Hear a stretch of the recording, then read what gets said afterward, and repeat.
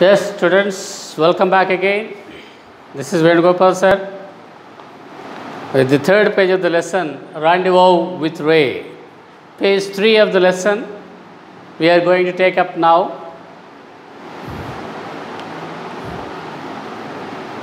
In the previous class, we talked about the character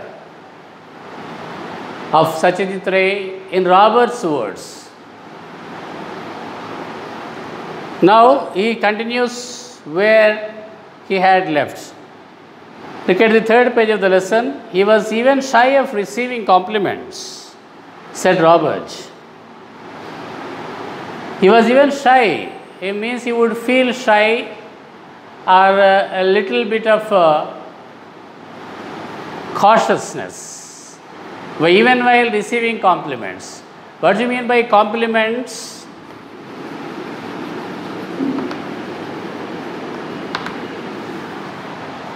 Compliments means spoken or written words of praise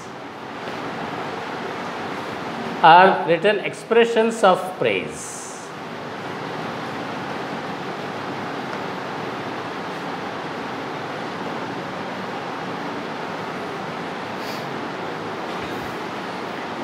That means Satyajit Ray was such a shy person that he would not be ready to even receive compliments. When some people want to compliment or congratulate him or speak words of praise about him, he would always shy away from them.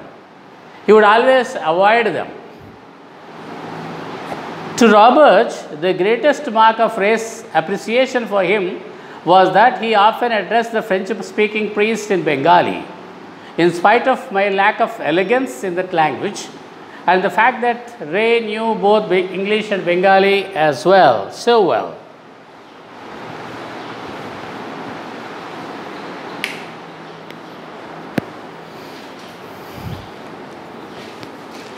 So Robert feels the greatest mark of appreciation that he would receive from Satyajit Ray was that Ray often used to address the French-speaking priest. Who is that French-speaking priest talked about here? That is none other than Robert himself. Robert feels that the greatest mark of Ray's appreciation for him was that Ray would address him often in Bengali. In spite of my lack of elegance in that language. Elegance means what? Skill, understanding. In spite of my lack of knowledge,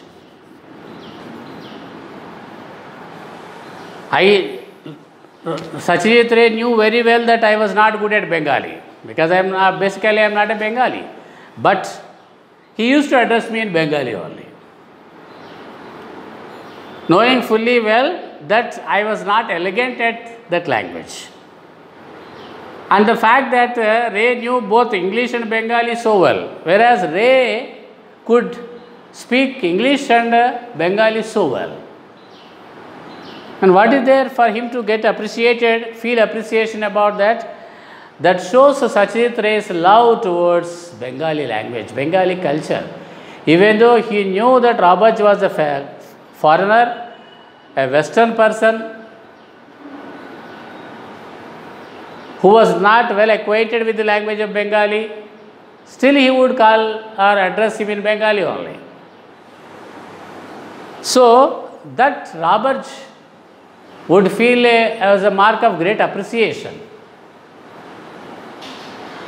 That shows their close friendship. It's not that Satyajit Ray wanted to insult Robert by addressing him in Bengali, knowing fully well that he was not well acquainted with the language.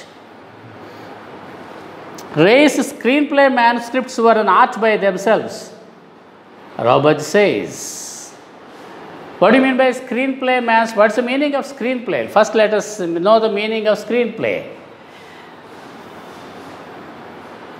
Means when a story is being converted into a movie, the director generally should know in what order or what sequence he should be making the sequences or the scenes. how he should be arranging the scenes in a proper order so that the audience do not lose interest. So, he used to write all his manuscripts in handwritten. Manuscripts means what? Written by hands, not printed. Handwritten documents.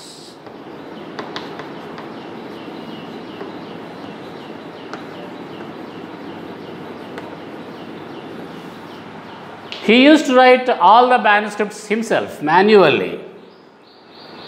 And Robert says that those screenplays, manuscripts were an art by themselves. He used to write, Ray used to write the manuscripts in such an artistic manner. Robert feels that they were an art by themselves. They themselves were an art, not the movies. Not only the movies that Ray made, but even the screenplay manuscripts that he used to create were an art by themselves. In what way? Handwritten in Bengali, with notes in English for his set designer. Along with that, for whatever settings that he wanted to create for so and so scenes, for his set designer, he would make notes in English, because that set designer might not be able to understand Bengali fully well. With the sketches here and there, he would also draw the sketches in the manuscript that you have to create the setting like this. For the set designer, he used to sketches here and there, and occasional staff notation of fragments of music.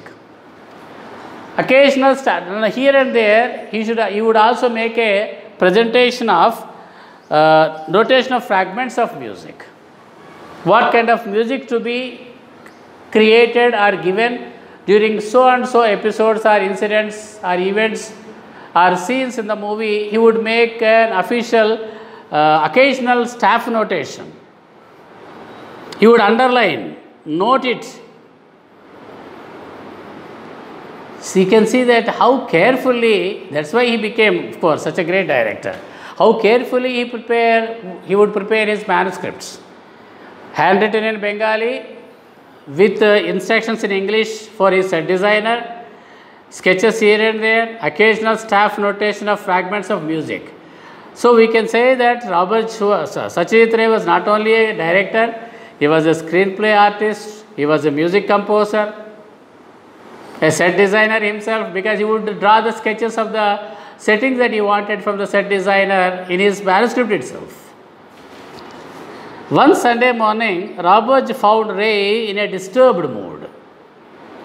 As we discussed earlier, students, there was an unspoken arrangement between Robert and Ray that they would meet at Ray's official residence at Bishop Lefroy Road every Sunday at 9 a.m. they would meet. And Satyajit Ray would invite Robert for the private screenings of his latest films, and also would invite comments that already we talked about. So one Sunday morning, Robert came as usual at 9 o'clock. When he came there, he went to Satyajit Ray's residence. Robert found Ray in a disturbed mood. When he looked at Satyajit Ray, he was looking disturbed, somewhat worried. In a disturbed mood he was. A few well-known personalities of the city had visited him earlier to go through some of his manuscripts. What happened actually, a few well-known personalities of that city had visited him earlier, just before the arrival of Robert there at his house. Some well-known personalities of the city came to visit Satyajit Ray earlier and go through some of his manuscripts. After they left, Ray found the Charulata screenplay missing. After they left, Ray searched everywhere, but he could not find one important manuscript that he had made for the film Charulata. That manuscript was missing. Ray was almost sure who the culprit was. Culprit means a person who commits a crime, a criminal. And who is that culprit here? Ray almost was sure about who had stolen his manuscript, the manuscript of Charulata movie. Ray knew who that person was. I asked him whether he was planning to take any action, and he said no. And Robert asked him, Ray, sir, are you going to take any action against the person who had stolen your manuscript? Ray said, no. Why? And explained to me that he did not want to hurt the reputation of the person. And you know, Robert was so shocked at so surprised at Satyajit Ray's words. Ray, even though he knew the person who had stolen his manuscript, he did not want to take any action against him because he did not want to hurt the reputation of that person. He was a well-known personality in the city, and if Ray had complained to the police and if that person was arrested, he would become a very cheap person in the eyes of the public. He would become a laughing stock among the public. That means he would lose his reputation. That Ray did not want to happen. See, even though that person had stolen his handwritten manuscript on which he had worked for several years, that was missing, but still he did not want to take any action against the culprit. That shows his humane concern. And I was absolutely stunned by his humane concern, said Robert. When Robert heard this, he was saying that I was absolutely stunned. I was absolutely, completely shocked. I was speechless by his humane concern. You see the word there, humane is adjective. It's not human. There is E here. Humane means having really qualities of a real human being. Having the qualities of a real human being. Humane means kind, generous, gentle. You can go on giving so many meanings according to the humane concern, the concern that he had shown for his fellow human being, that he would lose his reputation if he had taken any action against him by complaining against him at the police station, that other person would lose his reputation. So that shows Ray's concern, humane concern, concern towards his fellow beings' name and fame and reputation. Like Rabindranath Tagore, Ray strode his time like a colossus. You know Rabindranath Tagore, students, he was a great Bengali writer, poet, essayist, music composer. Incidentally, he was the man who wrote the national anthems of two countries, India and Bangladesh. Rabindranath Tagore was the author of the national anthems of two different countries, India and Bangladesh. And with such a great person, Robert compares Satyajit Ray to. See, like Rabindranath Tagore, how Rabindranath Tagore during his period of life, how he strode his time, how he walked or how he lived his time. What do you mean by living his time? He in his period, during his life as a great saint, composer and writer, poet, how he had lived such a great life of reputation, how he lived his life. Robert says, Ray also strode his time like a colossus. Colossus means what? A larger than life image.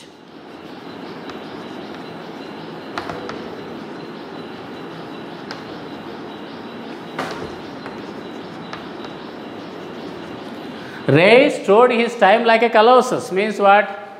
Ray also lived his time. He was also equally popular during his time as Rabindranath Tagore was during his period of life.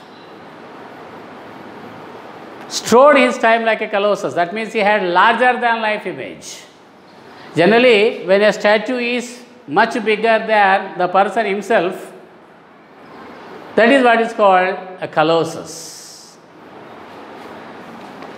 So, like Rabindranath Tagore, Ray strode his time. Ray strode means walked or lived his time like a colossus. Robert writes, it is as if all Bengal was in Manikda. The rich and the poor, the powerful and the humble, the peasants and the city persons, children, teenagers, adults and old people, men and women. So Roberts writes why he wants to compare Satyajit Ray to Rabindranath Tagore. He is giving the reason here. It is as if all Bengal was in Manikda. How all Bengalis, irrespective of their religion and caste, how they liked Rabindranath Tagore when he was alive, how Rabindranath Tagore enjoyed a larger than life image. Ray also lived a larger than life image, because Ray was liked by the rich and the poor, the powerful and the humble, the peasants and the city persons, children, teenagers, adults and old people, men and women, irrespective of the gender, irrespective of the age, irrespective of the caste or religion or social status. Total Bengal was in Manikda, as if all Bengal was in Manikda. Means what? He was a familiar person, famous person among all the people, irrespective of their age, irrespective of their caste, religion, social standing, whatever it is. That's why he wanted to compare Satyajit Ray to Rabindranath Tagore. Philosophically too, Robert feels Ray took off where Tagore signed out. Philosophically means what? Culturally. When it comes to the culture of Bengal, Robert feels, means Gaston Robert feels Ray took off where Tagore signed out. What do you mean by sign out? Where Tagore had stopped, Ray continued from that point. Ray took off where Tagore signed out. Look at this particular expression.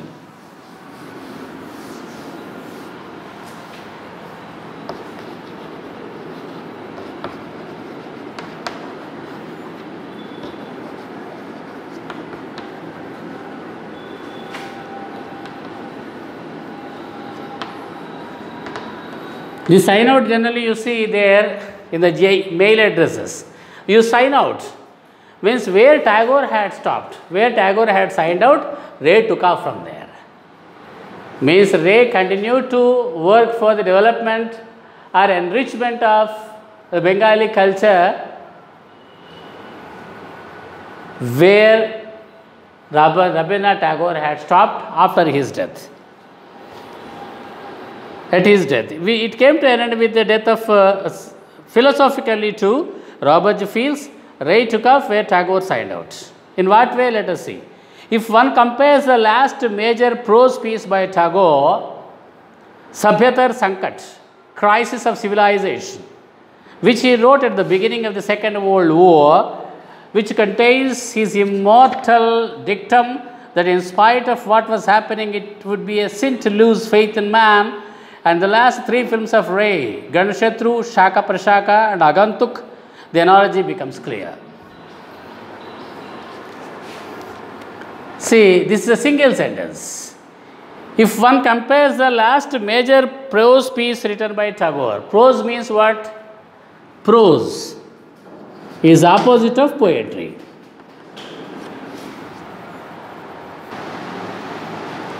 Prose piece means prose is opposite of poetry. In every language you say prose and poetry, Pajjabag, Gajjabag, like that.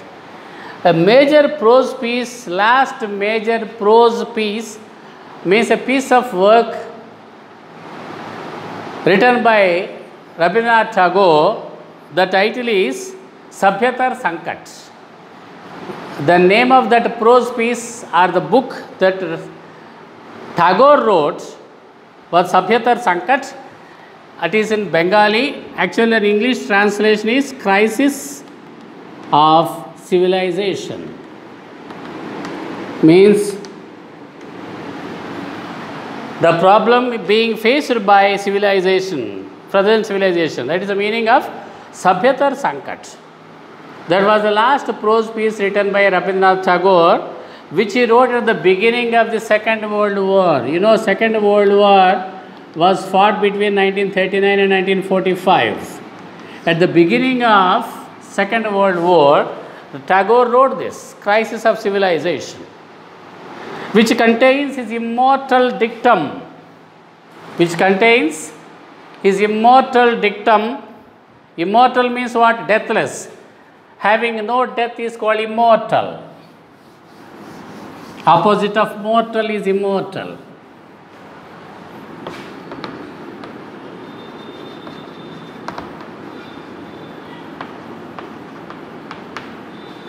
Which does not have death is called immortal.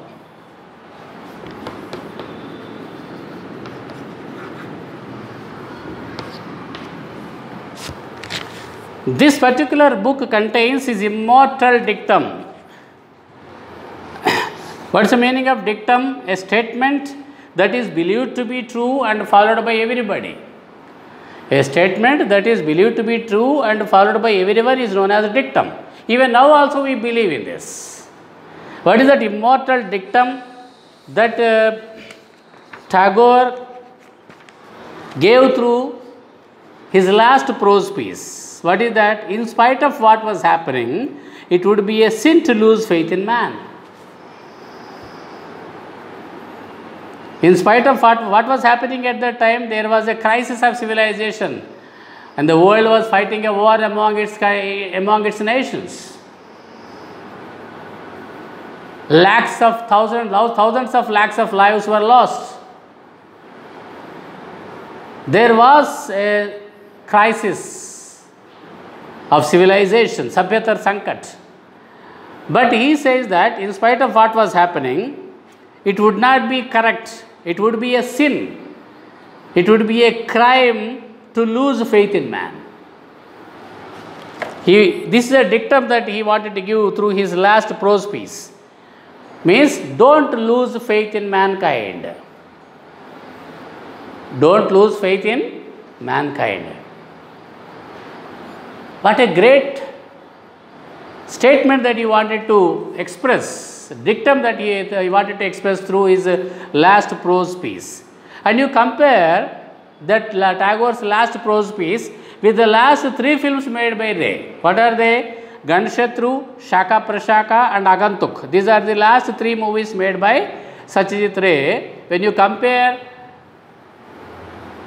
Tagore's last prose piece and the message that he conveyed through that last prose piece and the message that Ray conveyed through his last three movies, the analogy becomes clear. Analogy means what? Comparison, a fact that is similar.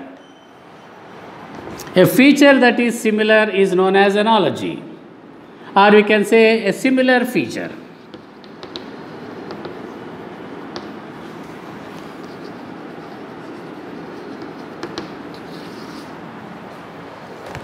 You can, when you compare prose piece of such Rabindranath Tagore, last prose piece, that is Sabhyatar Sankat, and Ray's last three movies, the analogy becomes clear.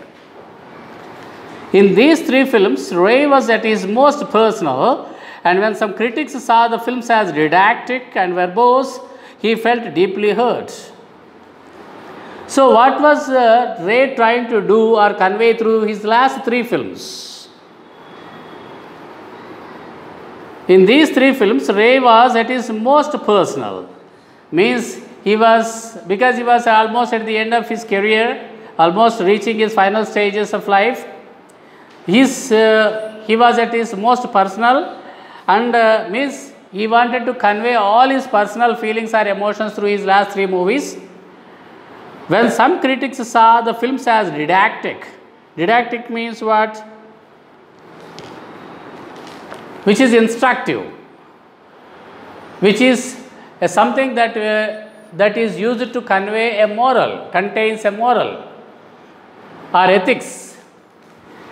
And they started, the detractors, critics means detractors, saw the films, the last three films of Ray as very didactic, means conveying a lot of moral message, and verbose means what?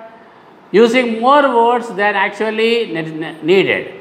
When you use more words than actually needed, you are called verbose, means talkative, talking too much.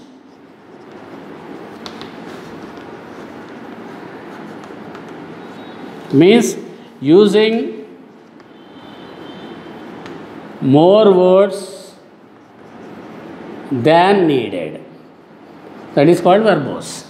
So usually these three last movies, Ray wanted to convey or give instructions to the people, moral instructions to the people. At the same time, critics saw it as verbose. He felt deeply hurt when he heard this. He felt very much hurt. Why people are commenting on me like this? Means because in these last films, Satyajit was directly talking to us. Actually, he was directly talking to us in the sense, Robert wanted to say that he was directly conveying his emotions and feelings about the present day civilization, conveying his personal message on society and civilization. What is wrong there in that? A movie is a very big, great media of conveying your message to the people. And when Ray wanted to convey his message, personal message on society and civilization, his critics or detractors started pointing out that he was too much didactic and verbose in those last three movies. He felt hurt. If the impulse that motivated his earlier films was aesthetics, in the last three it was self-expression. Impulse means influence of a particular feeling. Impulse means influence of a particular feeling.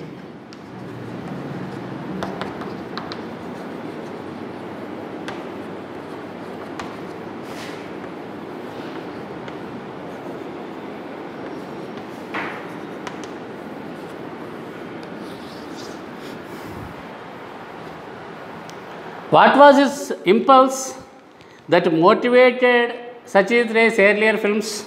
That means, what were the things that influenced him the most at the beginning of his filmmaking?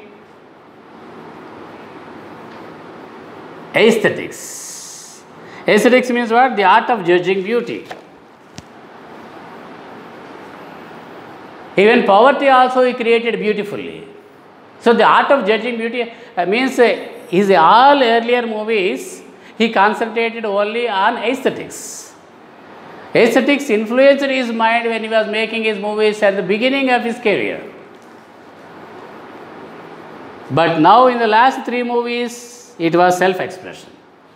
It was not aesthetics that Ray was trying to portray through his movies in the last three that are mentioned there, Ganshatru, Shaka Prashaka and Agantuk. Last three movies convey his self-expression.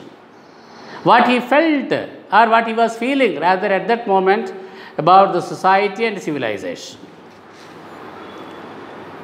And what is wrong there in that? Robert asks. There is nothing wrong there. The impulse or influence of a particular feeling that motivated him to make movies at the beginning of his career was different. It was aesthetics. Now, he had spent many years in his career. Now, he wanted to convey his personal emotions or feelings about the society and civilization to the people. What is wrong there in that? Robert asks. And there we were denying him his right to speak. When the detractors commented that the last three movies were too much of didactic and verbose, Robert says that people were denying him the right to speak. What is the wrong there in conveying his personal feelings about society and civilization? As the saying goes, no one is a prophet in one's own country, said Robert. There is a saying, a popular saying in English, no one is a prophet in one's own country. What does it mean?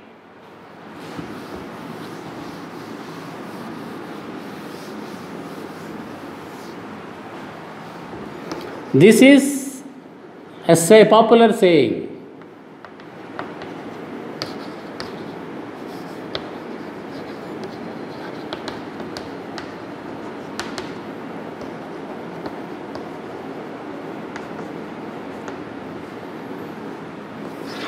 A very popular saying.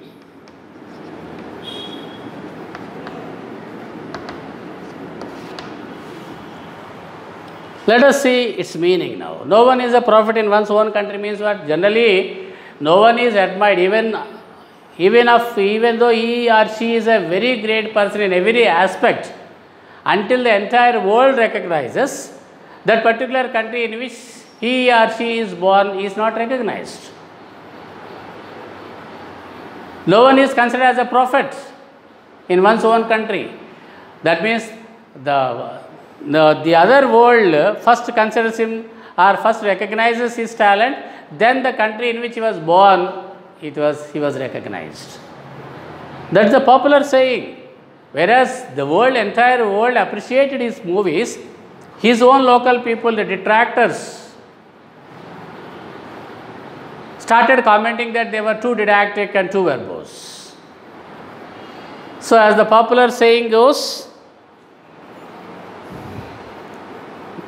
no one is a prophet in one's own country. An agnostic throughout his life, it is possible, Robert feels that in the face of death, Ray was searching for an answer. What do you mean by agnostic? A person who does not know whether God exists. It is not the question of whether believing or not believing in God. Whether God exists or not, a person who does not know whether God exists is known as an agnostic. So throughout his life, Satyajit Ray was an agnostic. It is possible, according to Robert's feeling, that in the face of death, means when he was in the last moments of his life, he was searching for an answer. Answer for what? He was searching for an answer whether God existed. If God existed, why all these bad things are happening in the world?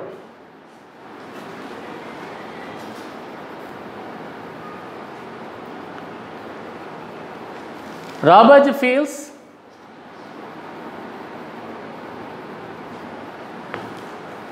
welcome back again.